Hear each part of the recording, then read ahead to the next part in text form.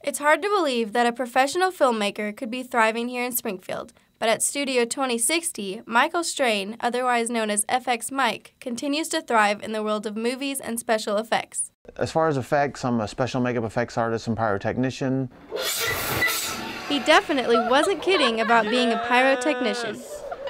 The studio, I'm co-owner with my son and my wife, and producer, writer. We do a little bit of everything. So Mike learned a long time ago how to be successful in the movie world. Know the right people, have a good reputation for doing good work, and people call you. Mike uses the studio for himself and also lets others take advantage of what it has to offer. We rent props, rent costumes, we rent space in our sound stages. We have 2 different stages. People can set up and build sets and do interviews, do photography, that kind of stuff. And with growing notoriety, FX Mike and his crew have played a major part in multi-million-dollar films. The most popular one I think we did was a couple of years ago called You're Next.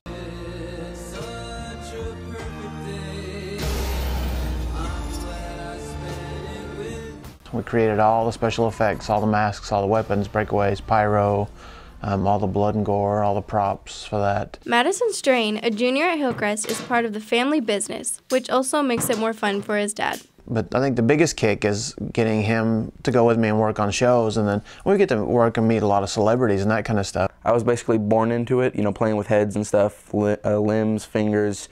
It never really bothered me as opposed to what other people think about it. So while other kids were building things with Legos, Madison was building with body parts. So he kept his movie experience quiet at school. I kind of almost kept it a secret. I mentioned it to people, but I never really brought it up a lot. The future for Madison will be all about keeping up the family business.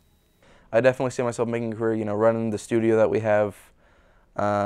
Basically, I want to expand what I can do, not just one thing, not effects, not lighting, pretty much everything, whether it be props, pyrotechnics, weapon handling, whatever. It's been fun seeing him evolve and grow and do stuff, and now with Hillcrest and HTV getting back in and get into the media program, he really likes it over there.